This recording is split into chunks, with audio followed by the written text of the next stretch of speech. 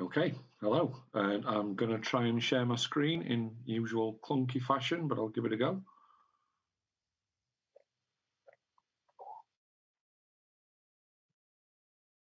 There we go. So if you came to the Wakefield meeting, virtual meeting in March, then I'm sorry, this is going to feel quite repetitive. There are only so many days in a month, and I've spent a lot of them doing other stuff, so it's not going to be fantastically different. It might be a bit condensed because I had a bit longer there, though. So first off, I'm going to do a bit of a quick run through the things that I have on my stand, given that it is a virtual show. So some of the little things that would be available, such as the Delta Pi case, which is a really small, compact case for a Raspberry Pi 3 or a Pi 4. Comes with a custom adapter board that you can see there for a Pi 3 at the side, but has a similar one for a Pi 4 with 2 micro USB ports. As an optional extra, you could try and cram cables in there if you really wanted to. Turning it on and off might become tricky, but there you go. It'd be a reasonably simple thing to do. The next ones are the cheap and cheerful Thorin set of cases. So there are some really simple wooden cases for the Raspberry Pi 3 and 4 with a selection of cutouts to suit your preferences, really, and then some slightly expanded ones should you want to add a hard drive underneath or something like that, and just gives it a bit more of a robust feel. And then there's the disc round cases, which some of the technical elves have recently purchased, and the ghostly ones, which you can see there, and that really doesn't do it justice. If you can still see my camera and I can get the light right, you can see what kind of day glow effect the acrylic has, especially on the edges. It looks quite day glow. The Slim Jim case, which is a media center case for, as you can see there, the iJet version 5. It'll also fit a Raspberry Pi 3 or a Raspberry Pi 4 and an SSD, and it has markings and cutouts for those. And they're proving particularly popular on Etsy with people who want custom holes cutting in for things like TV hats and things like that. So probably, I'm guessing, not necessarily RISCOS users, and are more likely to be coming from another particular OS. The Pilot case, which is a development from an earlier case with a slimmer build, more ventilation, and just a sleeker look. So there's one there where you can see the holes on the front for the Pi 4, and more honeycombing on the bottom so that it's cooler even with a Raspberry Pi 4, but at that point it still kind of needs that extra active cooling inside. And then the PiPod 4. So the first thing that we ever did was the PiPod with a Raspberry Pi 2, I believe. And then we've developed that. It didn't take much developing for the Raspberry Pi 3 and the 3B, but for the 4, we've had to completely redesign the carrier plate and use the extender board to bring everything out to the one side to make it easier to work with. So the bigger things that we do at the moment, and we originally launched this at London last year, is the Pi Hard 4, which is I would say an upgrade to the original Pi Hard, but it's a complete rebuild with a new, as you can see there, walnut and glass effect case, which makes it fit quite nicely on your telly stand, really, rather than necessarily in your office or in your computer room. It can be used in a range of places without looking too out of place. It has the advantage of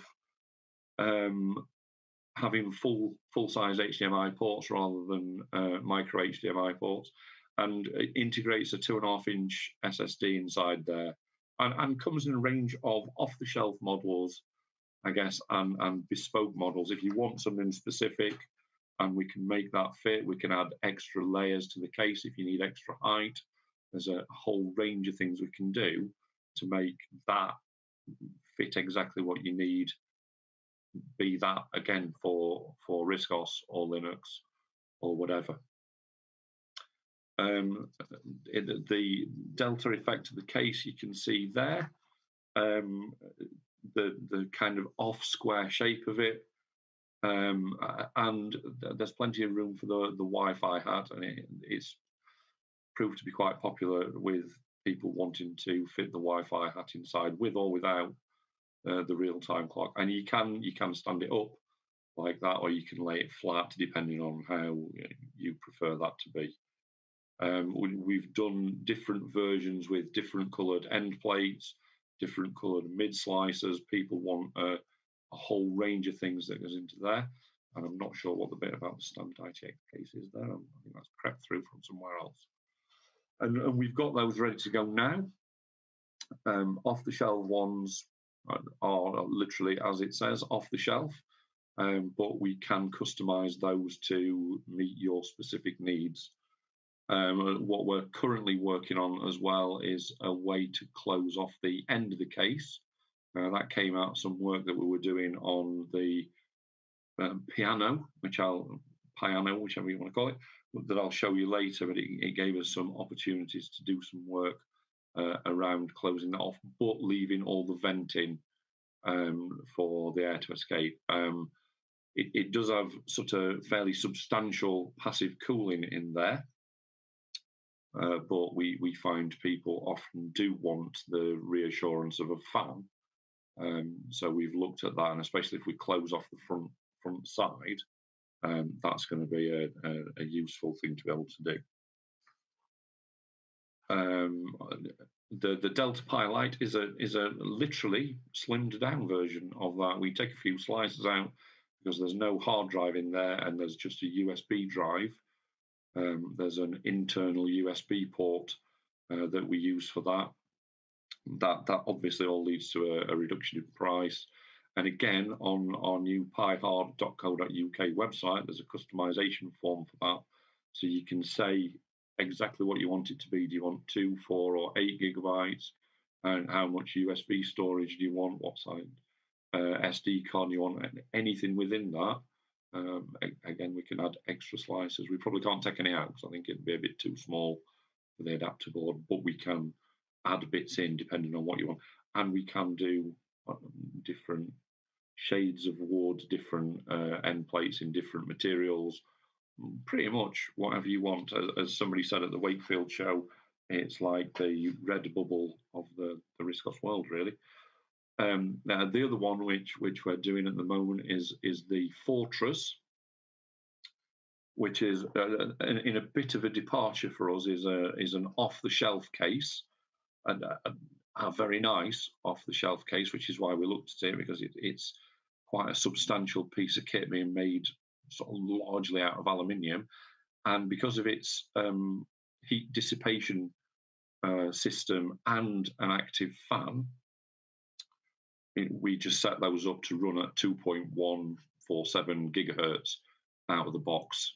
They very rarely get anywhere near 60 degrees. They mainly top out at around 50, unless you're running, I don't know, something like an emulator at full pelt for a long time. But we've had some fan control software implemented for that. Which means that the fan can run at varying speeds at varying times, depending on how hot the case is, which keeps it ticking over nicely at really low temperatures. The fan and the heat dissipation of the case does manage to keep it particularly cool. It has a dual drive system in there with an M2 SSD drive for reliable storage, as alongside the SD card that the firmware comes on. and we use the rest of the SD card for backup. So we've got some software that, to all intents and purposes, hides the SD card from the end user unless they want to see it, which has proved to be a bit of a saving grace in some cases, where people have kind of mucked up their boot sequence on the SSD, but the copy that's on the SD card that's been hidden, they haven't tampered with, is an easy drop in to get that going as well. And it's got a hidden GPIO access panel as well, with a little magnetic cover, which I tend to find really useful because the size of the case is, I'll show you, is there. So minuscule, really, in comparison to most other cases with that kind of capability. It fits really nicely in your pocket. So having the cover for the GPIO panel is really useful when I drop it in my pocket and go somewhere else. Portables are great, and I've got an ARM book myself, and I like it. But most places I go tend to have a keyboard, a mouse, and a monitor that I can just plumb into. I just take one of those, and it's a lot easier to do that than carrying around a laptop, which is quite obvious because that's just in my jacket or my back pocket. But that little cover for the GPIO ports does really well there. It comes with 2 gigabytes of software as standard, and then there are some optional commercial add-on packs available for that, including games packs from Tony at Amcog that are available as optional extras. Some people might want just standard run-of-the-mill software. Most people, I suspect, have pretty much got everything that they need. So a few little bits of freeware here and there that they might have had once and have lost, or they might not know exists, is quite useful. If they want that extra bit, there's the commercial software that they can add on.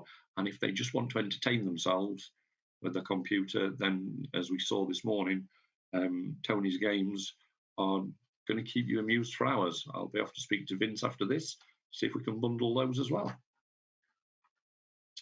Because of the nature of the Pi 4 with the high performance memory, that's been useful in terms of how much we've got, and we might be able to use 2 gigabytes if we're really lucky. We might, in a few years, be able to scrape 4. I'm not sure anytime soon we'll be getting near using 8 gigabytes, even though it's available. But the speed of that makes a massive difference when combined with the 2+ gigahertz CPU. It makes a massive difference to the performance of the machine, with people commenting that it's effectively doubled the speed of some of the things that they were doing on those machines with slower processors, just by upgrading that. And then as I said, we had software written to control the fan, but it also controls the entire power for the system. So it allows it to power on from an external switch that's built into the case, power off from that same switch with a set double press, and when you power down from the desktop and you see the little box that says you want to reset,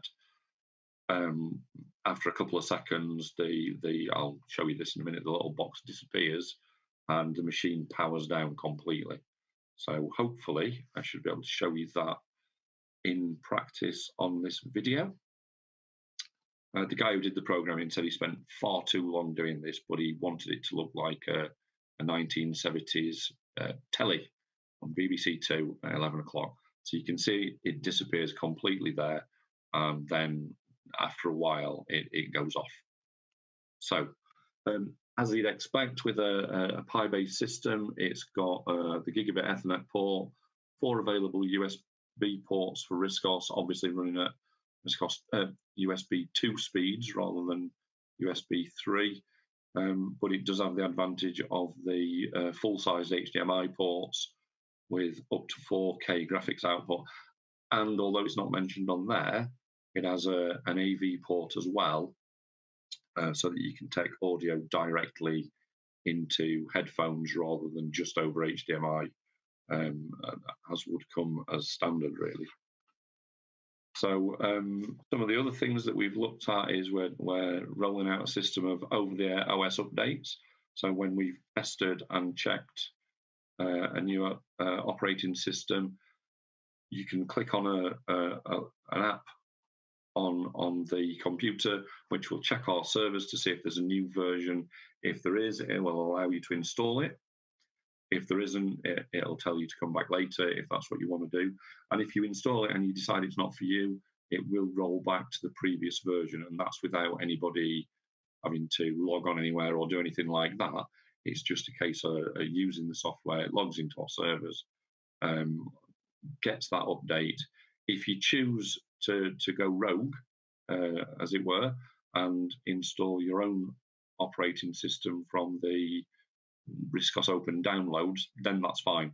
If you run the update system later, it will check to see what you've got and say, look, there is a newer version available. If you want to have a go with that, you can do.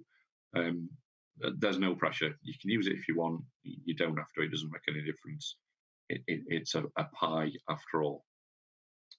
And then one thing that we're working on, we've hit a bit of a stumbling block for now, but we're trying to work on it, is to boot to Linux from within RISCOS and then back again. And I've got a little bit of a video of that. It takes a while just to get started, because I was trying to record it with an HDMI recording software. And boy, that's not as easy as it looks, is it? It took me quite a while to get one that would do anything with any level of clarity.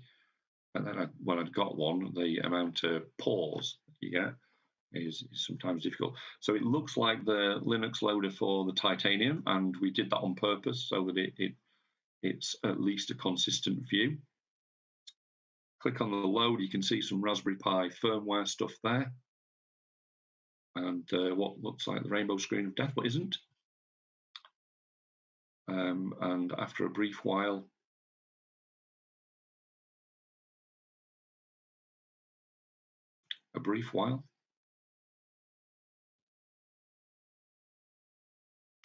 and there we are in Linux. Okay, so that's without me doing anything other than clicking on a penguin, which is not a nice place to be on a Saturday afternoon. As you can see, Linux is working as you would expect. That's a really nice website. A couple of things to look at there. From the rock show, to be fair, the special offers for rock members is still live, bizarrely. A look at some other really nice websites, just to show that that's working quite well.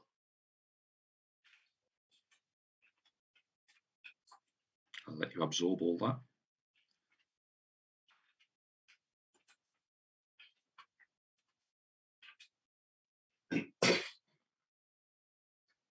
And there's the option to just go off and buy those. Now that will have changed today because we've updated it with our new computer, which I'll show you in a minute.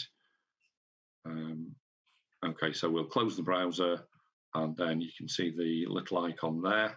Double click that, computer will shut down. A little bit of Raspberry Pi firmware in a minute. There we go.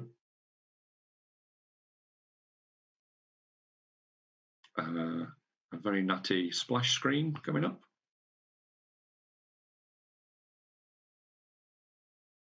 Any minute now. There we go. And it's rebooting back into RISCOS. Now, at no point did I have to touch anything other than the mouse button to click on the icon in RISCOS to get into Linux and the icon in Linux to get back into RISCOS. So we've got a few little issues to iron out with that shouldn't take long, mainly around renaming cards and stuff like that. But once we've got that resolved, we should be okay. Okay, so the next thing we're going to talk about is the piano, which is a new system that we've just developed. It's based on a media center kind of approach to things. with frosted effect there and a nice small case. It's got a fan built in at the top, and it's got some passive heat dissipation inside, and then venting slots that you might be able to see through there, just to allow it to cool a bit better. Can stand it either way up, and when it's in use, there's some soft glow illumination through the frosted acrylic that I'll perhaps show you later on.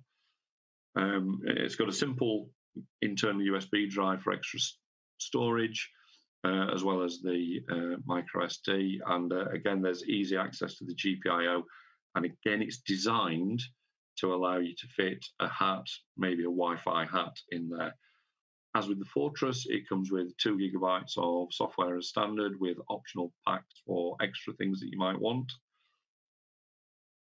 And it's entry level in as much as it's the cheaper end of the range. So it comes in at £139 for a base model, and again has the usual ports you'd expect: twin full-size HDMI ports and that dedicated audio port. And as you can see from that, you can see the matte effect on the acrylic rather than the usual gloss. And we've carefully crafted it so that any retaining screws for anything apart from the 4 corners are held inside and not exposed, so you can stand it anyway up and it'll be a nice smooth flat surface. And then with the glow, that's the machine actually turned on, and it's perhaps not as garish as that looks on screen, but that's kind of the effect that you get. The blue LED in the fan mixed with the red and occasionally green of the pie gives quite a nice shimmer to that. Okay, so a couple of other things we're doing at the moment. We're working on doing an ITX case for the Pi 4. We've got an adapter at the back to fit in the back to carry a Pi 4 and an adapter. We've been working on some software for another off-the-shelf Pi 4 case, but when I say off-the-shelf, unfortunately, they're a bit like rocking horse poo and quite difficult to get hold of. So we've kind of got that on hold for a minute. We're going to do some more work on the easy dual operating system so that you can run Linux and RISCOS on the same thing. And again, if you come last, people have stolen your thunder. We were working on some ITX stuff with a carrier board for the Compute 4 module. We were hoping to have one here today, but I don't know, post seems slow, as Chris Evans alluded to earlier when he was talking about that Brexit thing. So there you go. Time for questions if you've got any.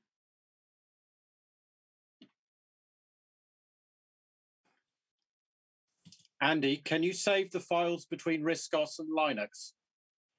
You can, because we use a FAT32 disk in the process. So as long as you save it to that disk, it'll be available on the other system and vice versa. Brilliant.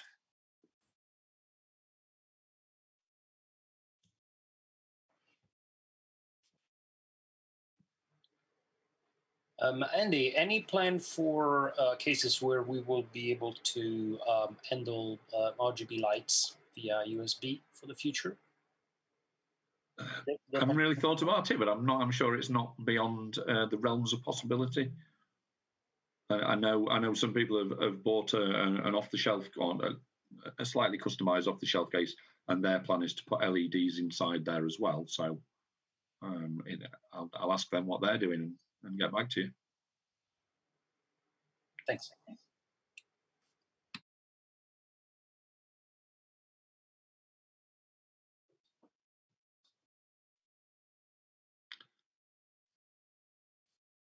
Okay, brilliant. That means I either confused you all loads or I told you exactly what you wanted to hear. I'm not really sure.